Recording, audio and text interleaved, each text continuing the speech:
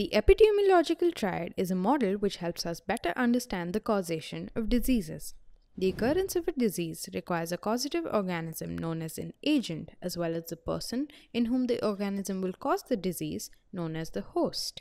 Now, you might think that these two factors are enough to cause disease, but always remember the surrounding environment of the agent and host dictates the occurrence of a disease. The triad thus, as you can see in the image, has the agent, host, and environment at the vertices of an equilateral triangle.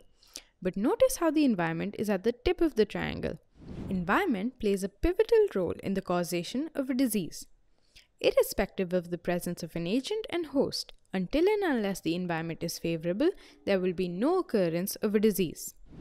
Now, let's understand each constituent of this triad.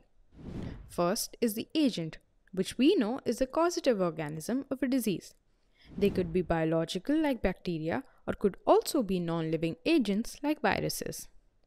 Viruses are considered to be non-living because they cannot reproduce on their own and they require a host cell to replicate.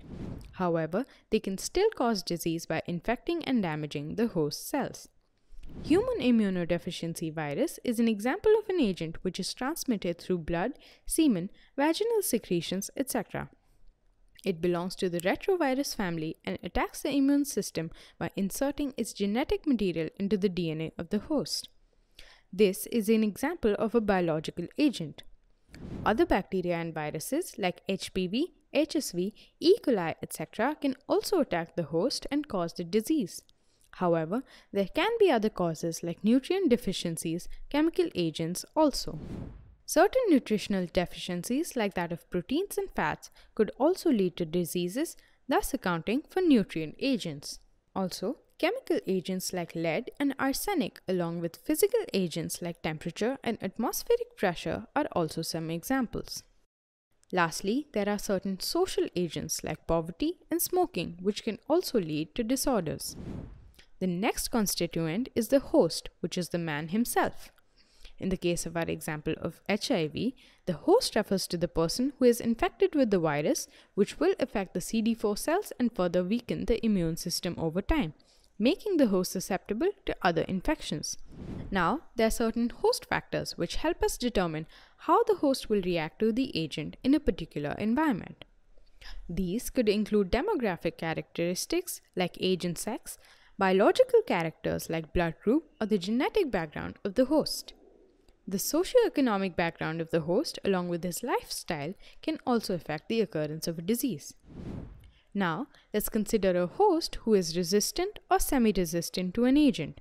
In this case, instead of getting affected, the host now becomes a carrier who himself will not get affected but will cause the disease in others.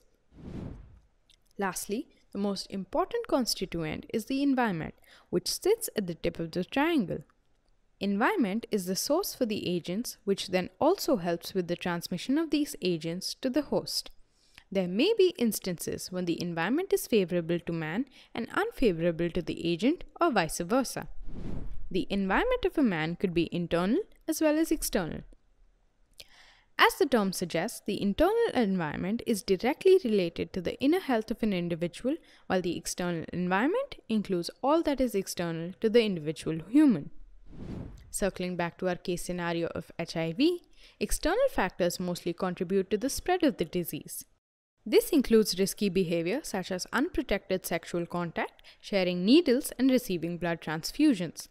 Factors such as poverty, lack of access to healthcare, and stigma surrounding HIV can also contribute to the spread of the disease. Now, the environment can be studied as physical, biological, and social environment. The physical environment is concerned with the space around the host like air, water, etc., while the biological environment includes all living things surrounding man, which might also act as reservoirs of germs or act as causative agents themselves. Lastly, the social environment includes the humans surrounding a man and their interactions. It could include cultural activities or customs, etc. Thus, the takeaway point for this topic should be the epidemiological triad is significant since it acknowledges the role of the host and their immediate surroundings alongside the role of an agent, rather than only considering the agent as the cause of a disease. Thank you. For more such videos, download our app and watch videos seamlessly and learn through visually engaging mind maps. We hope we made public health dentistry slightly better for you. Please like, share, and subscribe to our channel, and see you guys in the next one.